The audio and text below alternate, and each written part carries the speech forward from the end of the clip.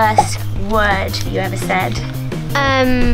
My dad says it was H, but my mum says it was like tree or leaf. First celebrity you ever met? I'm not sure if this is a celebrity, but Leo James, because he's the first person I met on the show. First film you ever watched? I think it was either Incredibles or Monsters Inc. First song you ever loved?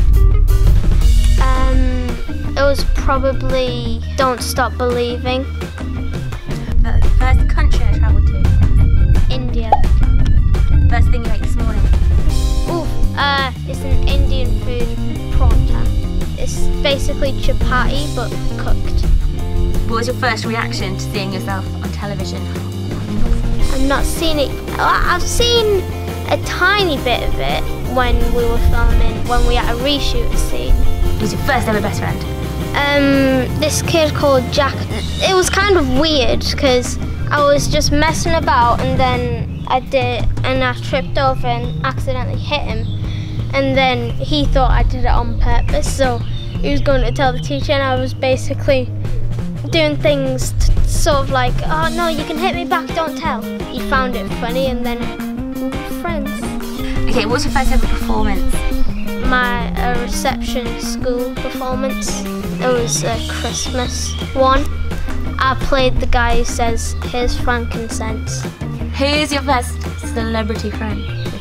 Dumping ground friend? Probably Leo. Because he's the only person I met. First thought when you woke up this morning? Why do girls wear them shoes with the heels?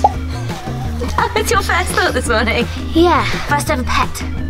A goldfish. I had him in a Scooby-Doo tank. First thought when you found out you got the part in Dumping Ground? I was over the moon. I was coming back from the park. I had muddy boots, and my uncle just said, "Guess what? You've got the role." And then I was jumping all over the sofa. He's like, "No, no, no, no, no, no, no, no, no!" And I wasn't even listening. I was just in the moment, just dancing about. That's great. Thank you.